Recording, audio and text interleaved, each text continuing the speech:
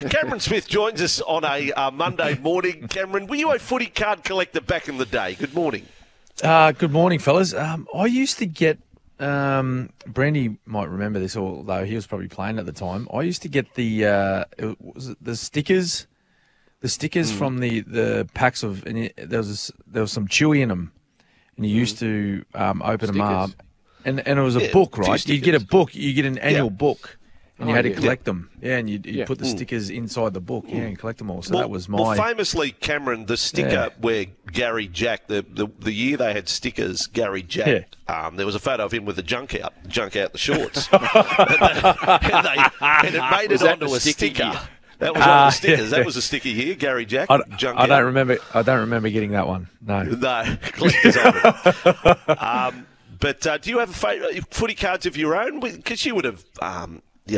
your kids, did they collect? Like, Dad, I got you, I got a Cameron Smith card, or not? Or they swapped that, they traded that one. Not for really, Billy Slater. Not really.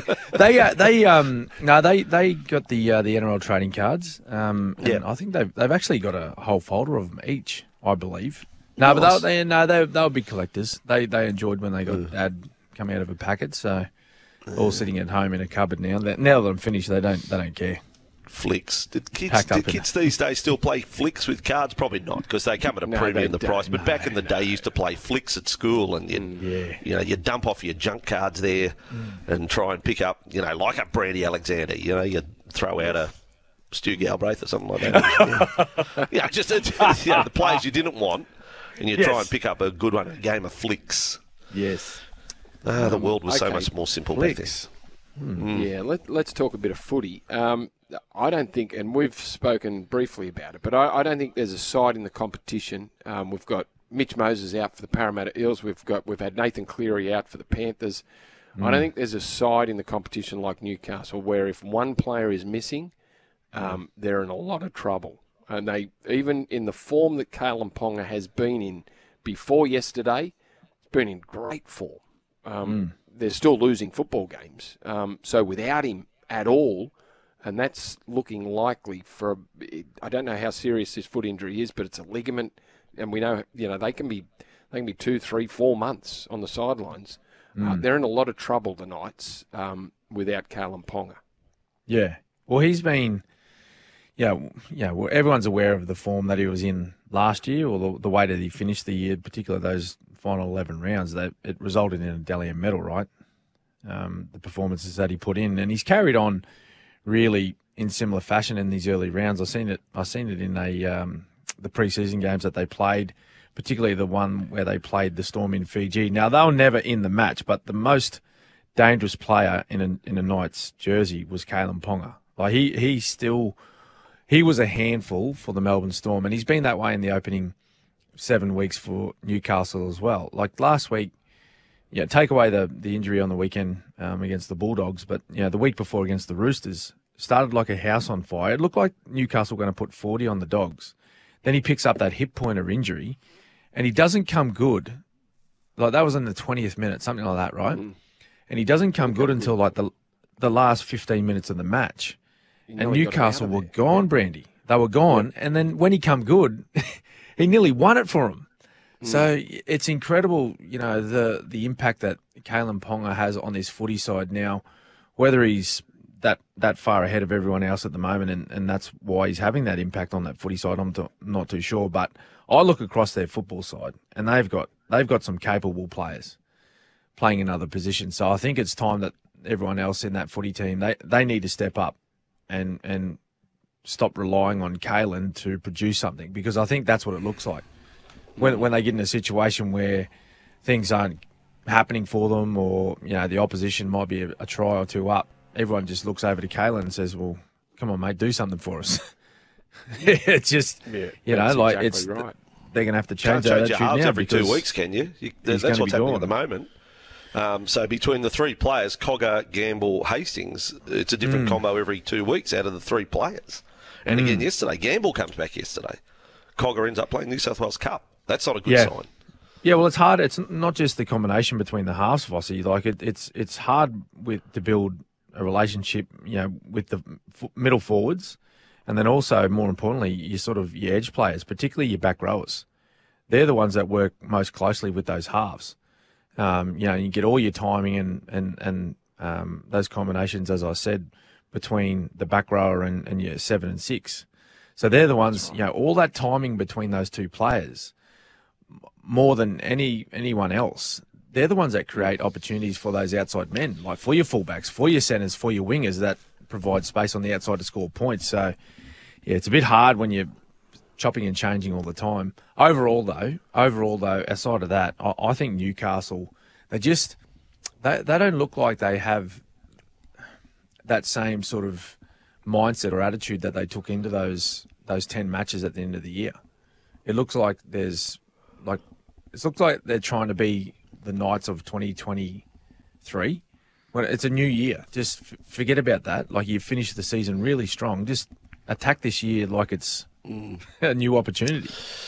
Yeah, slipping away. Bottom 4 at the moment. What about the tunnel incident? It's not the biggest incident we have, but you're obliged to talk about it because you don't see it. It's happened. Cameron, what should be done here? What action needs to be taken? Is it, as Brandy says, the Newcastle officials who didn't get Jack Etherington? That's the first letdown of the whole process. They didn't get Jack into the dressing room. Like, what did they think was going to happen? It was a thoroughly unprofessional exhibition by the way things were handled. So I think that's the best way to describe it. When I seen the vision, it was so bizarre. I didn't know what was happening. What was Hetherington doing? Was he pretending to be a boxer or something, or was he trying to fight? Was he mucking around? What? Have we heard? It's all a bit weird. No, we've heard. There's been no explanation from Newcastle or from Jack. So I don't know. But in the end, there wasn't much to it, but there could have been. Like, if Reid Marnie gets pushed, what happens if he back-ends Jack Hetherington? Then it's on. Would you want this happening in park footy? Would you want this happening in a kids' game? No, of course you wouldn't. This is the NRL. That was the result. Look at the result with the Battle of Brookie, boys. With my team and Manly when Adam Blair and Glenn Stewart were put in the bin, right? And I think if the referees would have had their time again, they would have allowed sufficient time for the first player to leave the field before they put the other person in the bin. But I know, different situation, but I'm just saying that's where that could have escalated too. Cameron, me and Vossy were sitting. Vossy and I were sitting there watching the game. We were getting ready to call the Cronulla game, Cronulla Cowboys, and we had the monitors going and we were watching, and we both said, now, so if we're both thinking it, I don't know why the Newcastle officials weren't. We said Jack's likely to be waiting for Reid Marnie in the tunnel. We actually said that. We both said it. I said yes. Before it happened. Before it happened. We didn't even know it had happened because we only learnt of this a little bit later on, and we went, what? And when you saw the vision, I'm thinking, why isn't a Newcastle official going, Jack, get in the dressing room? Yeah. Get in the dressing room, mate. You can't be standing there waiting. They knew that. Anyway, even if it was just to give ridiculous. A verbal, that's unprofessional. Even if it was just to verbally spray Marnie as he comes off. You've got to get your player into the room. Yeah, you had to see that. Now, Cameron, here's an interesting one on the text. Cameron Smith on Monday, firing your questions. Jimmy has come up with a beauty, and I'm on board with Jimmy. He says, Cameron, do rugby league teams devote any of their training time to the rules of rugby league? Do you ever sit down at any point in your entire career, Cameron, where you have like a rules session, or do they just occasionally come up? The reason Jimmy raises it in this round, it became even more apparent. How many players don't know some of the basic rules? Started last Thursday night when Melbourne totally barbecued their captain's call after 3 minutes. Don't they know a player has to play at the ball to get another 6 tackles or scrum feet? That was the Warriors, what about Roger Tuivasa-Sheck? Like on the dropout from Sean Johnson. Like touching the ball. Touch the ball. Well, boys, he's just come from rugby, though. Yeah, good point. It doesn't have to go 10. But did you have rule sessions, Cameron? Did Craig say, right, today, boys, we're going to spend an hour on the rules? No. Anytime? No, we didn't. That should happen. You know where they need it. You know where they need to know the rule, and they obviously don't. And the dead ball line from kickoffs. Yeah. So, and it happened over the weekend. You don't need to catch it. Someone caught a ball and went dead. But they went backwards. Like, isn't there? Don't the coaches say, you know what? Catches, stand on the dead ball line, stand right inside the dead ball line, and move forward. Then you know where the line is. Don't be going backwards from midway in the in-goal area, not knowing where the dead ball line is and trying to keep your eye on the ball. Stand on the dead ball line and come forward. And then, it's... I don't know if anyone explains it to the players because it happens over and over and over again. You know what? I think in this day and age, like, I don't think these young guys coming through, I don't think they're taught at a junior level, Brandy. Like you and I, like, when did you learn that? When did you hear a coach talk about kickoff setups and standing on the dead ball line, like getting your props and your halves to stand on the dead ball line? It's so easy. It's easy to come forward at the ball and go backwards. Did you learn that in your junior footy days? I probably did. Yeah, I know I did.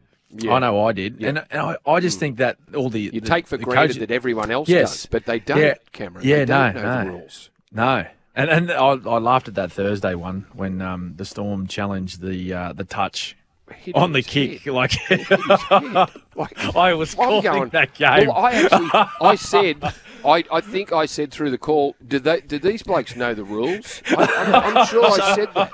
But we've confirmed, but someone's let down in the system here. We're confirming that there is just an assumption the players know the rules. So you're telling me coaching staff don't actually say, boys, we're just going to tick off on rules today. Just a few things. They've changed your interpretation of this. Bang, show some examples. No, you got to find it yourself on the NRL website. Well, I think if there's any new rules, right, introduced, so let's just, for example, over the last few years, all the new interpretations. Yeah, the set restart rules, kick disruptor, all this sort of stuff. I know with Melbourne, we'd sit down and go, hey, boys, look, okay, over the off-season, there's been some variations to the game, to the rules, interpretations, whatever. And we'd show some examples. The NRL actually travel around to the clubs too, with a representative and show examples and what will be tolerated, what won't be. But as far as but that's the update to the current rule. Those little interpretations. But a refresher course on the rules. As far as the basics of our game, where you can't touch a ball from a kick if it hasn't travelled 10 metres. If you can't catch a ball in the in goal, then go backwards over the dead ball line. That type of stuff. I think that shouldn't. Well, in my opinion, that should be a given, shouldn't it? If you've made it to the level of playing NRL, should you not know that? No, it's not. It shouldn't be a given. Come on, boys. I think we've stumbled across something, and Vossy, if you're looking for anything else to do, apart from shooting the fan, there's a little side hustle. Yeah, side hustle. You can go around to the club and say, rules. Boys, we're going to sit down and talk about rules. Well, off the back of your little fan segment, you can then have a seminar, Vossy. There's a tie in there somewhere. Good morning, boys. My name's Andrew Voss. I'd like to present to you the rules of the game, starting with Rule 1, Section A. Please refer to page 23 of your books today, boys. That'd be very interesting. Yeah. Go down. Wow. You'd lose them quickly. Very quickly. This question for you, Cameron. Morning, boys. What if Hetherington was doing it to a different player, another forward, for example, a big guy? There would have definitely been punches thrown. That's probably a perception. People would think that was the case. That's why we probably do have to take action today. You know, I really do, for what could have happened rather than what did actually happen. Is that fair punishment that you do that or not? Yeah, but what's he going to be charged with? Like, just contrary conduct. Yeah, contrary conduct, maybe. And look, I don't like. He doesn't for mine. Like, he doesn't deserve to miss games. Maybe a fine at most, right? A fine at most. Agree.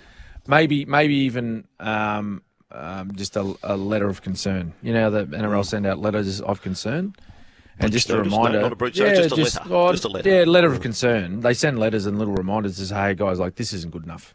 Be aware of this. Don't let it happen again, because if it does, then we will be taking action." So it's just, I'll tell you what it is. It's silly. It's silly behaviour. You've already been 100%. Sent to the sin bin. Like, get into the sheds, do your time, and get back on the field. All right. Pedro says, if we're talking bin issue, go on. You throw something. Well, no, I was going to say after the break, Cameron will answer Parramatta's problems. He's going to sum up Parramatta's problems and how to fix them in 1 minute. You want to stick around for that. He's got 60 seconds to solve Parramatta's problems. Gary's thought deeply about solving Parramatta's problems, but came up with the winger carrying it in the other arm, and Darryl Halligan coming. Halligan needs to help and get an AFL coach to catch bombs. Okay, after the break, Cameron Smith on Parramatta. Learning the rules is that most people learn them by watching games. So you'll find less than 50% of kids at junior level will be able to sit through a full game as they're busy doing other things, social media, phones. NRL players obviously don't watch much footy either. That is a very good point. Yeah, you good watch, point. You learn by watching. So I'm thinking, has anyone ever watched a drama in the in-goal area off a kickoff where a player is midway through the in-goal area and the kick goes a little bit big? Oh, maybe I should start on the dead ball line and come forward. Does anyone? Do they watch it? Anyway, now we've had Gary of Newtown on. He's given us some areas that the Eels need to work on to solve their problems. Cameron Smith. Yes. Parramatta Eels. 60 seconds starts points. Now, Cameron. 60 seconds starts now. How do you fix their problems? What's wrong with Parramatta? Oh, jeez. Look, I'm just going to go the most simple way, boys. It's all about their attitude. If you concede 44 points in a match, clearly your mind wasn't where it needed to be on that particular 40 match. Points in the second half. Yeah, well, now in a half. Now, what was it? Was it because you went to Darwin?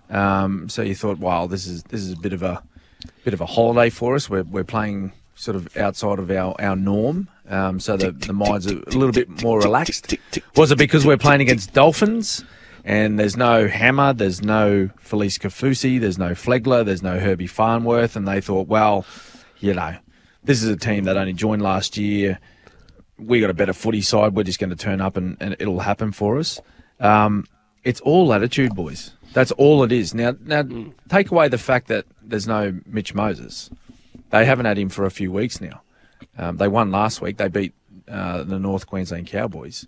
So it was purely an attitude thing on the weekend where they didn't want to roll up the sleeves and match it with the Dolphins. Because if you look at the Dolphins, right, okay, sure, on paper, they haven't got the strongest lineup. They got some wonderful players in their team, but they haven't got the strongest lineup in the competition. But I tell you what they do. When they get it right, they compete, and they're always in the game. Even if they don't play at their best, they're always competing and having a go. So, that I think there's a few teams in the competition that we expect to be a lot higher on the ladder. Yeah. They could really take a bit of a lesson from the way that the Dolphins approach every game that they play. Okay, extension though of Parramatta. Are you writing them off? Well, put it this way. At the start of the year, Brandy and I didn't have them in our top eights to begin with. But right now, are you saying they're not going to make the top eight? Well, no, I'm not going to say that because at this point in time, they're one win out of the top eight. So I can't say that they're gone. And, we're only in round 7. Time. Yeah, we're only in round 7, boys. So I think, for a lot of these sides down the bottom, there's probably a couple that you think, well, you're absolutely no chance. But with a lineup like Parramatta, you'd expect that, Mitch Moses is going to be back, in the next 3 to 4 weeks, maybe? Yep. If they can get a couple of wins, let's say they get 2 wins out of the next 3, although it's going to be difficult. I think they got Manly this week. So, but it can be done. I'm not writing Parramatta off just yet, boys. They've still got enough good players to absolutely respond after last week. Nelly Corder is through 17 holes with a 2-shot lead. Jeremy, thank you. So Nelly Corder on her way almost to 5 tournaments in a row, and I think this is a major for the girls. I'm pretty sure this might be their first major of the year. So she's had an amazing 5 weeks. Cameron, John from Harrington Park points out on the text that Burgess brother got 2 weeks for throwing a water bottle from the bench that didn't hit the intended target. So Hetherington should miss at least a week for stupidity. So rather than that letter, an actual suspension there.